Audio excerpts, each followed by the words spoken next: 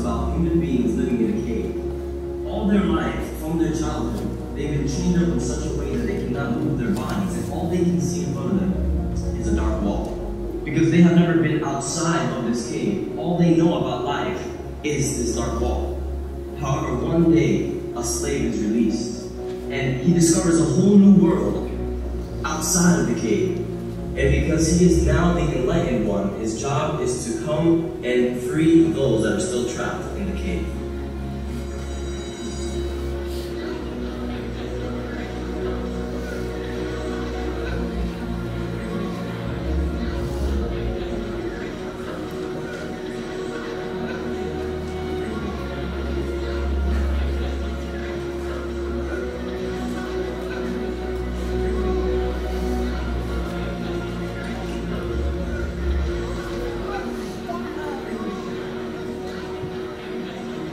Look, think about it like this.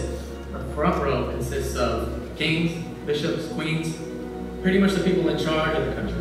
The second row is made up of pawns.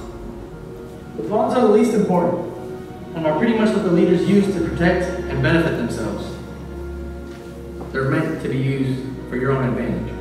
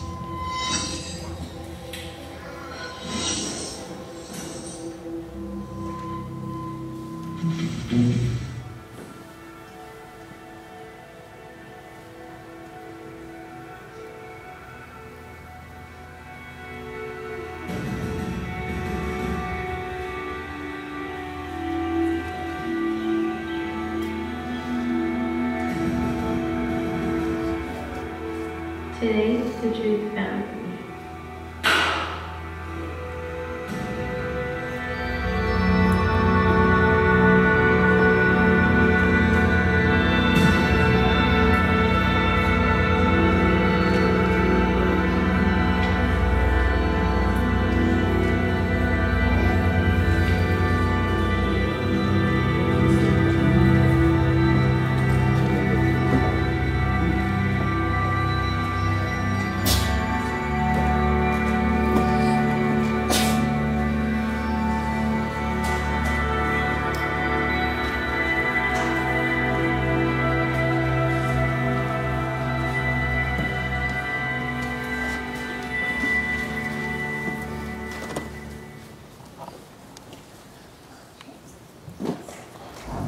Grace, mercy, and peace be to you from God our Father and our Lord and our Savior, Jesus Christ. Amen. We're talking about speaking the truth in love these days, and it's really important for us to be the kind of people that God calls us to be, both speaking 100% truth and doing so with 100% love. Give me just a moment here to make sure I've got things working here. Okay.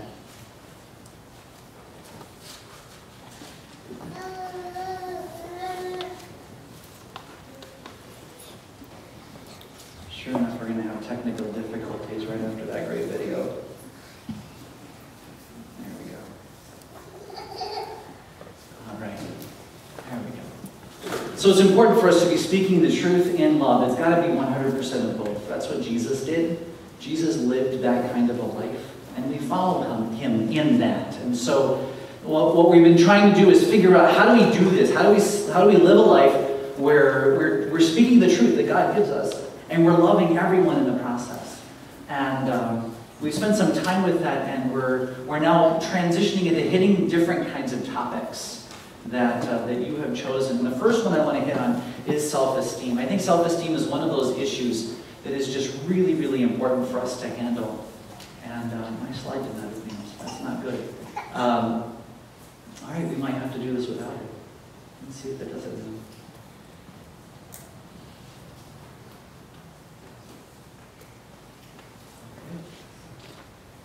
You're just going to have to imagine what I would have put on the screen until we get this figured out. Let me just try one more thing. I love it when it happens. It's great when it works.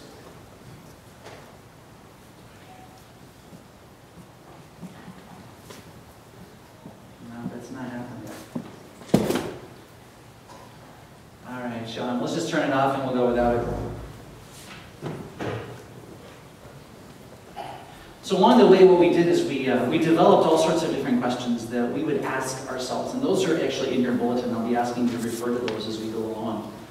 Different questions that we ask as we go through these issues of speaking the truth in love. Self-esteem is one of those issues that seems to be at the heart of a lot of the things that we deal with. That when we're looking into the heart of a lot of the other issues that we've brought up, the heart of a lot of the things that we find ourselves dealing with, self-esteem seems to be the thing that kind of finds its way closer to the core of that, how we view ourselves. And so one of the things that is fascinating about self-esteem is that we have a tendency in our own lives and in our own hearts to draw our feeling about ourselves from the people who are around us.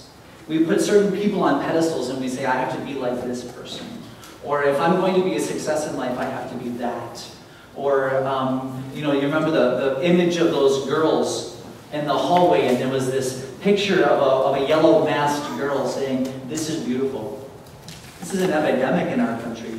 The women of our country can absolutely not be content with the bodies God has given them. Because there are standards out there that say, you have to look like this. There are girls killing themselves because they weren't given bodies that look like that. And that's just one example among many where our self-worth is bound up into all of these things that are around us. And so we've got to get into this. We've got to be able to speak the truth in love into the situation of somebody who's struggling with self-esteem or ourselves when we struggle with our own self-esteem. And it's important for us to go through these questions. So the very first question there is, what is true? What is true? And this is God's truth here. This is not the truth that we're producing for ourselves somehow. We're trying to make up for ourselves. This is God's truth. What is true? There are two things that are true I really want us to focus on. The first one is that God created us all uniquely equipped to be a blessing to other people. So if we were to sort of think about how God designed the entire world to be, each one of us are made to be unique, different. Even twins, identical twins, end up being different. Why? Well, the way God made all of this to function is that every single person is there to love everyone else and to support everyone else. None of us are made with everything that we need to be successful or to be good in this world. We're all made to be working together toward that aim. So that everyone's gifts and abilities mesh and work toward one another and lift each other up. That's the image of the creation that God has. And God made us each unique so that we could contribute in a unique way into that, so that we are all working together and others benefit us as well. So God makes us to be different, unique, and there's a beauty in being content with that. There's a beauty to simply saying, God made me with certain gifts, abilities, talents. He made me a certain gender. He made me with whatever, this life that He's given to me so that I can be a blessing to others. And He made other people different so they can be a blessing to me. It's this kind of a perspective I think is really important. That is true. But there's something else that is true. Something that kind of flips it all around. And the other thing that is true is that the world doesn't work that way. As much as we would love to have a world where everyone was perfectly supportive of one another, that we could work together to do amazing things, it just doesn't end up being that way. We are all selfish. And we all have a tendency to keep for ourselves those things that God has given to us, rather than share them with others. And what happens then is that it kind of spreads throughout. And if everybody is simply keeping to ourselves or taking advantage of other people, we have an entire system that was supposed to work beautifully, but now is dysfunctional. We find ourselves in the midst of that very alone. Like in the video, you saw the girl, she was very alone. She felt very disconnected from everyone else. And they were disconnected from her. The passage of Scripture that we had for our epistle lesson today, from Ephesians chapter 2, begins that way. He starts with this business of everyone, all of us, dead in our trespasses and sins, right? And he even includes himself. He says, we are all by nature objects of wrath.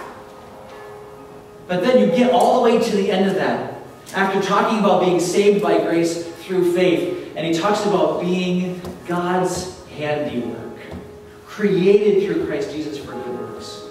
And so you see those two realities.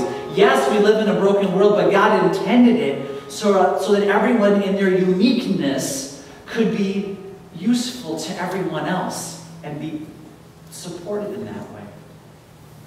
So that's what is true. The second question, then, is what story are we telling ourselves about the truth? This is where a lot of self-esteem just gets trashed, on the stories that we tell ourselves. So you can remember, of course, those girls who were standing by that poster of beauty, and there they were, all of them with their yellow masks, primping the hair, and she's walking by. What do you think the story is that she's telling herself about that moment? What is the story? She's telling herself, maybe I'm not as good as them. I'm not as pretty as them. I don't look like them. I'll never be like them. They don't like me. I'm useless. What do you think the story is that the girls are telling themselves? If only I could look like the girl on the poster. Then I will be beautiful and popular. Then I will, and you know what? There are all these other girls around me. I'm prettier than them. Or maybe it's, I'm not quite as pretty as the prettiest one. Right? I'm not quite as popular as the most popular one. Right? And there's this game that gets played. Or did you see the girl? There was a girl along the way. I hope you caught this. She was walking along with one colored mask. And as she walked into the group, she pulled the mask off and there was another mask underneath.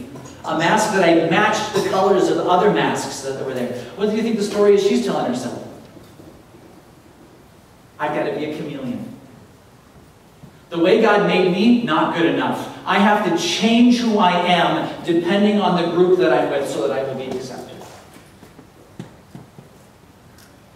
Now these stories that we tell ourselves, the video takes place in a school, but I think we can all relate, right?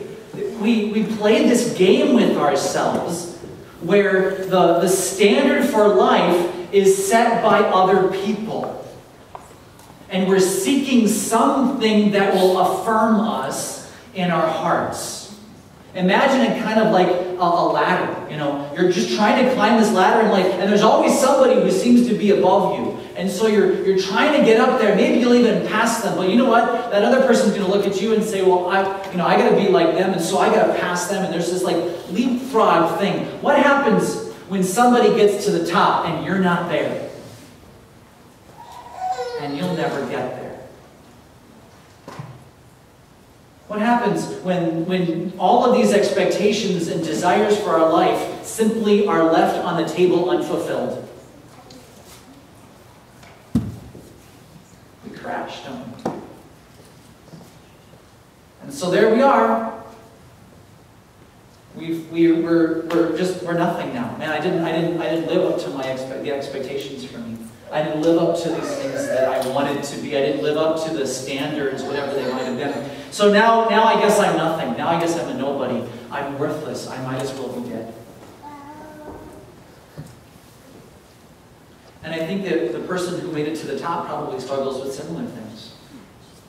You hear about all these people who are wildly successful, who are really inside very hollow and feeling like it's just the world is empty.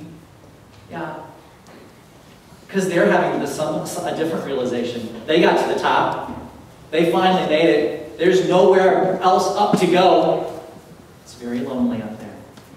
And it didn't fulfill what they wanted. But what are you going to do? Come down? No. You got to stay up there.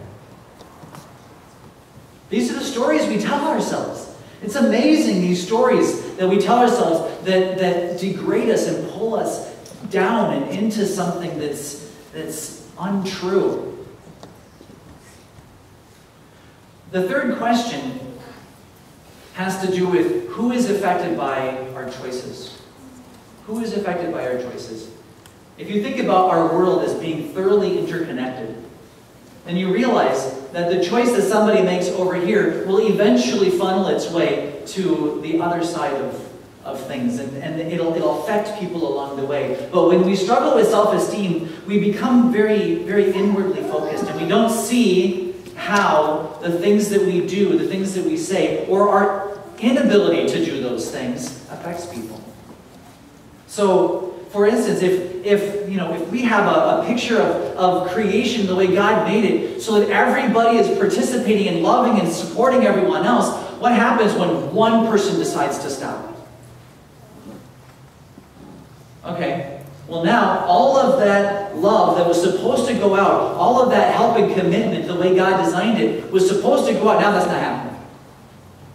All right. And chances are, the very same person is going to push away all of the love and support that wants to come to them.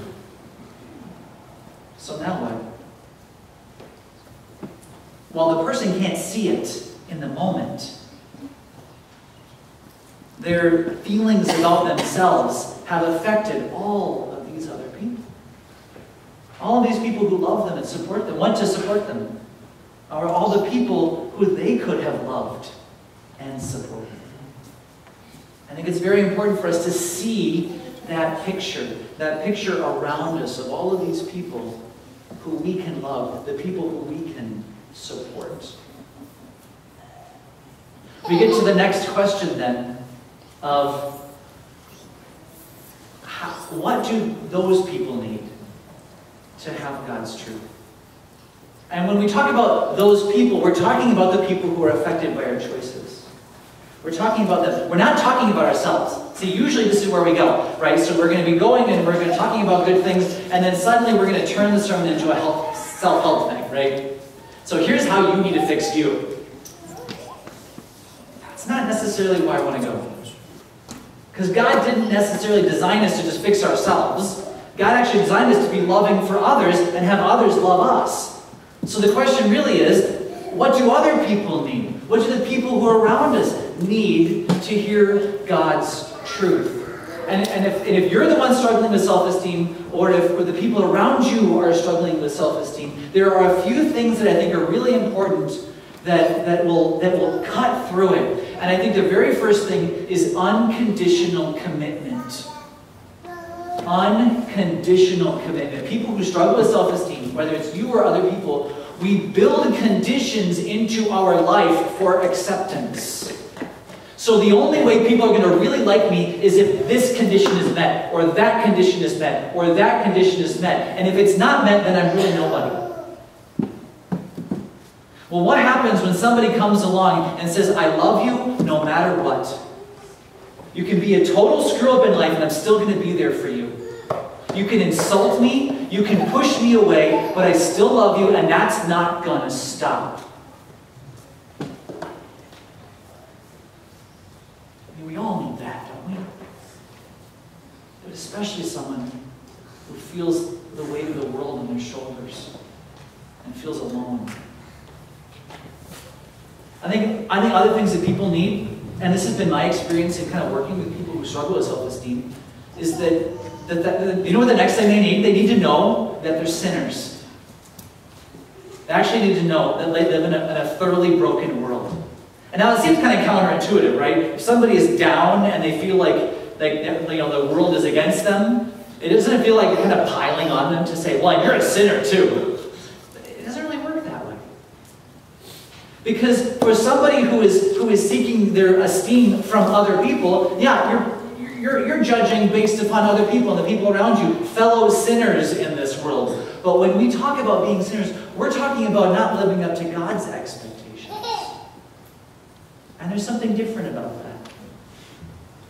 That this is the one that matters. That we don't live up to what God has designed us to be. Which means it doesn't matter so much that I don't live up what everybody else wants me to live up to. What matters is God has expectations for me. And there's something absolutely freeing about that. To say, I can kind of release all of that, and I can look to what God designed me to be. And then the very next thing you do is give them Jesus. Give them Jesus. Because he's the one who has reconciled us to God.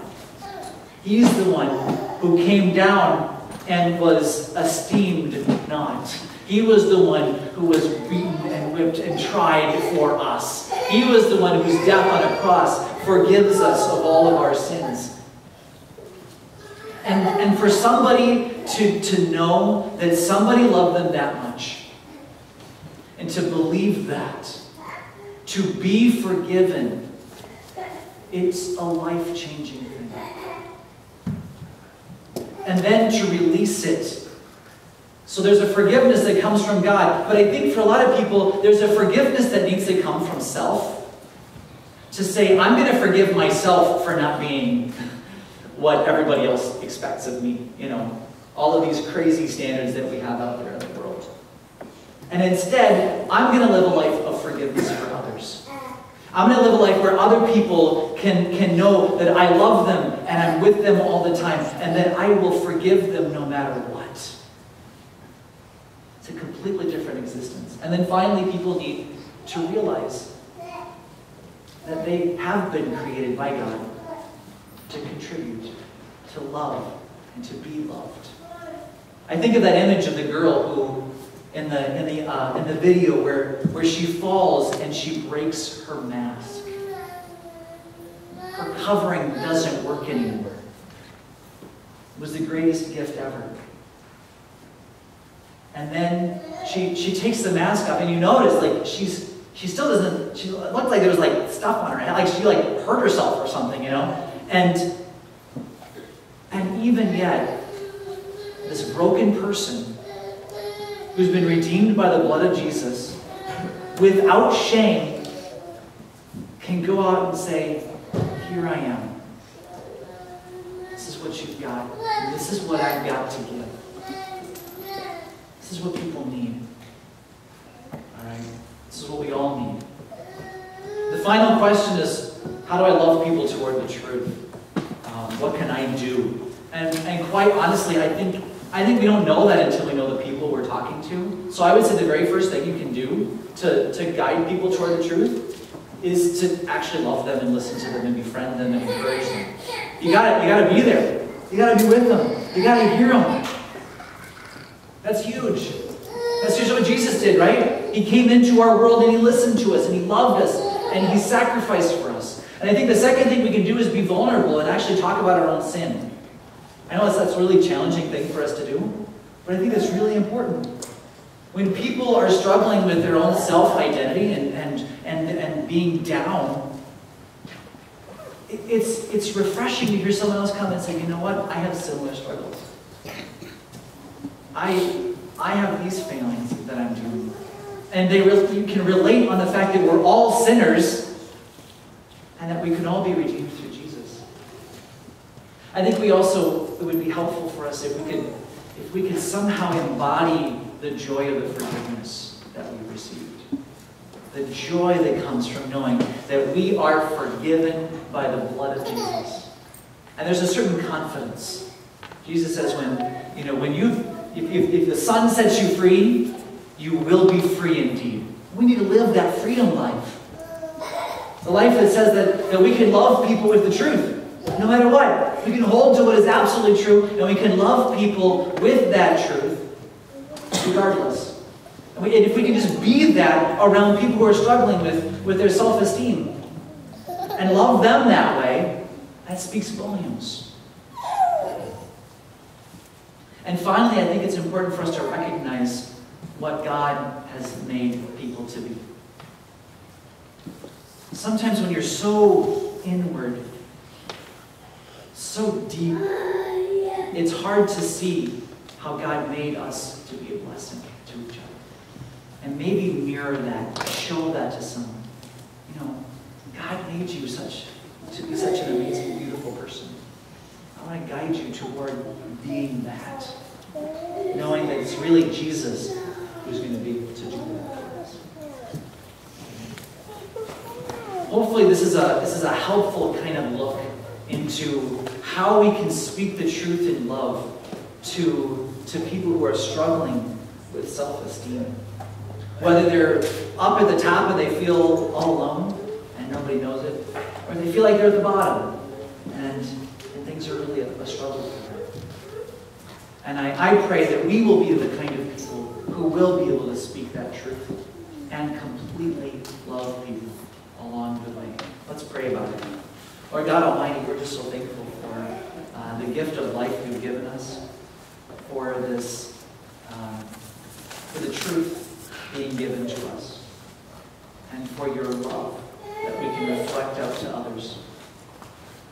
We pray, Lord God Almighty, that you would guide us into that truth, and that we might do it regardless of how we feel about ourselves, but that we would have an esteem that comes from you, that we would simply live as the people you've designed us to be, and to do so in a way that lifts other people up, being humble and gentle, meek, so that we might be merciful.